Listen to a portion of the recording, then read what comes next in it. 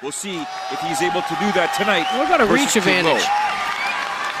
Who's got the reach advantage? Rising 無差別級トーナメント2回戦第4試合を行います。青コーナー183センチ97キロキングマ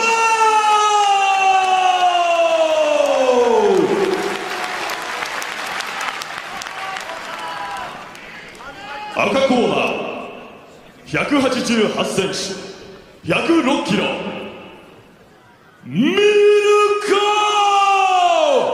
クロカップ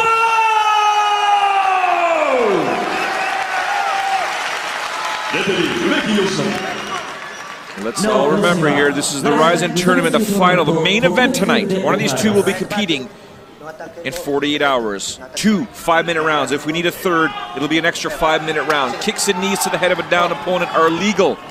What are illegal are elbow. Once again, my name is Joe Farrell, joined alongside the baddest man on the planet, Joe Warren, about to see his boy, King Mo, take on the legend, Mirko Krokop. He's got his wrestling shoes on for grip. He's moving better. I'm excited to watch this fight. I was just asking you about reach advantage. Was wondering if Mo has a longer reach advantage than Krokop. Yeah, good job. King Mo wasting no time trying to close the distance, using his strikes. Krokop, obviously, that stance getting lower. You see that kick coming.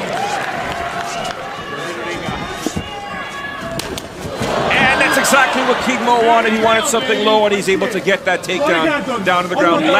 Just over 30 seconds for him to score that takedown. This is exactly what Mo wanted. He wanted him to throw that low leg kick so he could have caught it into that single switch to a double. That's where we're at. Head position perfect right under the chin. He's in the center. His head's not getting pushed to one side for a submission. He has to get his hands off the mat and worry about, well, there's no elbows this round. And just look at the size difference, Joe. Mo is definitely smaller. Mo is now stretching him out, putting his forearm on the neck or on the chin, lifting up and cocking his right hand back so he can land some bombs. Love to see. Nice. Nice round and pound, good position. Needs to make sure that he's posturing well. Saw Krokop there trying to sneak his left leg through, looking for a triangle choke here, but a great job so far by King Mo, getting the takedown, working his ground and pound. But Mirko Krokop now is trying to trap that right arm of King Mo. And I'll tell you right now, this is exactly where King Mo wants to be. He wants to stay right here for the first 5 minutes, do the same thing second round, take no damage, move to the next round and defend his belt. Action! Volume. Good. Coming over the hook. Well, watch your pass to half. Good. Action. Referee imploring King Mo a bit more action, although I do believe he is working. The referee here wants to see a bit more. When they say action, they also want to see damage. Here in Ryzen, they would like to see damage. And I like to correct myself, he's not defending that belt. Tournaments are separate, it's a separate belt for each tournament. Here we have King Mo, like Joe Warren said, keeping his head in the center position, not making his head wander to the wrong side. And of course the referee says, nope, you're not causing enough damage, we're going to stand up here. We got 2 minutes and 15 seconds in this first round. Mo's moving forward, bringing him in that corner. Krokop looking to land that left there. Got to defend the takedown first. Look for knees and uppercuts to be coming here. And Mo needs to circle him back, push him against the corner again so that he cannot use those nasty leg kicks. Oh, a trip attempt there by Krokop. He's shaking that hand. Oh, there's a left to the body there. Your boy King Mo better protect every part of the left side of his body, or the right side of his body. Oh, there's And we Krokop. talked about Mo keeping his hands low. They're higher than they normally are right now. I don't think those shoes are helping him much. He seems to be sliding more. Nice. That's what he wanted. This is what I just talked about the first round. He's waiting for that low leg kick, switch from a single to a double leg, bring him back to the ground, and win with position. Yeah, it seems to be a little slippery, like you said, Joe. This is not where you want to be. You want to get a little more distance. I was just going to say the same thing. If you stand too close to Cro Cop, that's what he's looking for. And he wants to make sure that he's outside that front leg, that he's moving left. Less than 1 minute to go, and there we have here King Mo looking for the double. Now he's clinched up here. Continuing to pummel, continuing to work for that takedown. Knees landed by Cro Cop.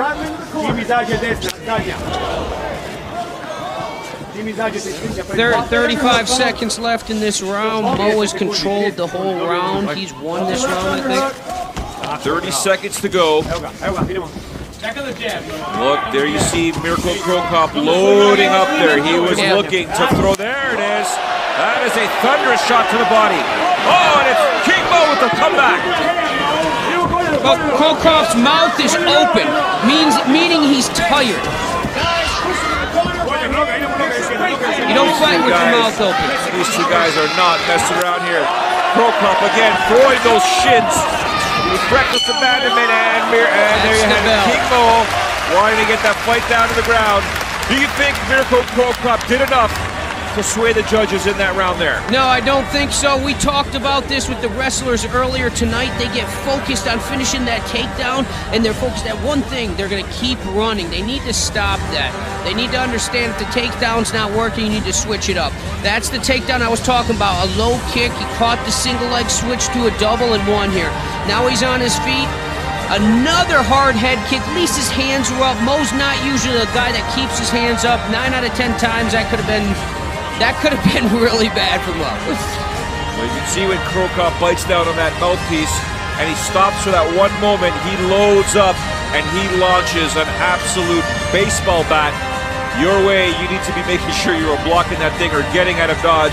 That one there, he did rock King Mo, but King Mo said, you know what? I don't care. We're here to fight, and we're going to fight. We're now heading into the second round. And Mirko, he is a tired man right now. The reason I said that is that when you're opening your mouth to throw punches and not biting down, it's because you're trying to breathe. And that's because your conditioning's not there. Mo needs to be smart. He needs to be smart. He needs to control distance or push him against this ring and make this fight against the ring so he can't get kicked.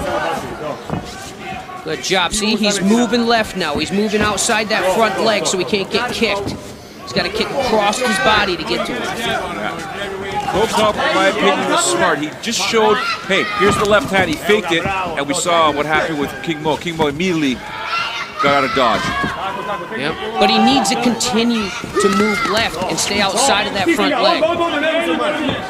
That's exactly what he's doing. He's basically taking your advice. Do not, under any circumstances, have your left leg on the inside of Mirko Cro Cop's right leg, because that is what Cro Cop is waiting for. That's when a baseball bat will be coming your way. Yeah, that's, you know, the bottom line is you don't move into a man's power, especially a veteran like this. I